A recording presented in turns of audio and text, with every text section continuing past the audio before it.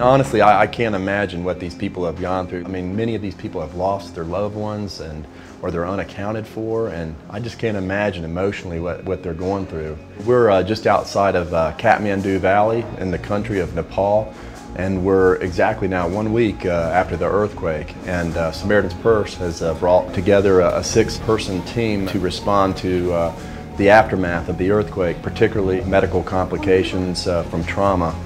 A lot of orthopedic and trauma-related injuries, and we've partnered here at this incredible hospital called Anandaban Leprosy Hospital. The staff in the facility here they're so giving, and they've embraced us, and so we're just working side by side with the Nepalese medical staff to meet especially the orthopedic needs of the patients. Most of the surgeries are crush injuries to the lower extremities. 80% are lower extremities, 20% upper extremities, and along with that there are open fractures, closed fractures, and most of the surgeries we're doing are to put rods or external fixators on there to fix those fractures and wash them out so they won't get infected, and there's a little window of time you have to do that safely.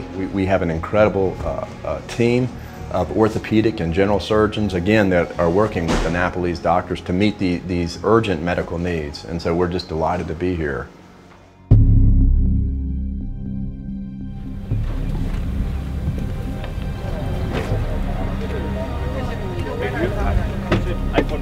One of the things that we're doing in addition to working here at Anandaban Hospital is we're reaching out to isolated villages in the Himalayas. We're going there via helicopter and undergoing reconnaissance. And I remember this one village we flew over, like a vast majority of the homes were completely flattened, and when we landed there via helicopter, the villagers just swarmed us because they're so isolated, and now they're without, and we were able to provide just simple wound care for some of those patients, and just to be able to pray for them and reach out to them. But I mean, these people are desperate and in need. I